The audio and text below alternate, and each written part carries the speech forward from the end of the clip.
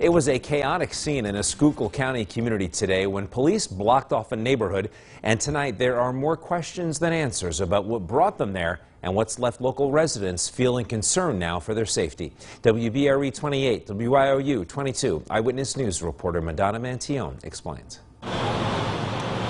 Kathleen Martin heard people screaming and shouting outside of her home around 1:30 Tuesday afternoon in Pottsville. I looked out my living room window and noticed that several cop cars were pulling up, and it was Port Carbon police and Minersville police, and they were telling everybody to stay off the sidewalk, and they were drawing guns, and there was one crouching behind a car across the street.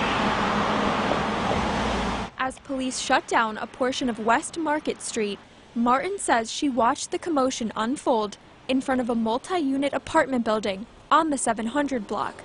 She says police were at the scene for hours. There was other pedestrians walking up, and they were telling them to go up 7th Street and then rerouting traffic. Walter Bogdanovich also lives nearby and knew something was wrong when he heard what he describes as popping noises. All we heard was 2 shots.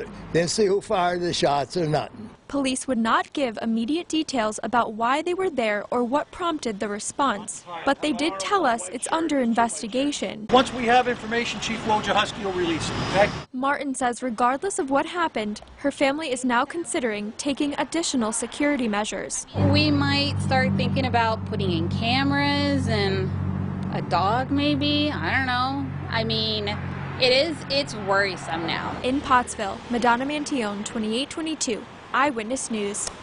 And we did try to call authorities a short time ago. Still no confirmation on why police were there. We, of course, will bring you the latest updates both on air and online.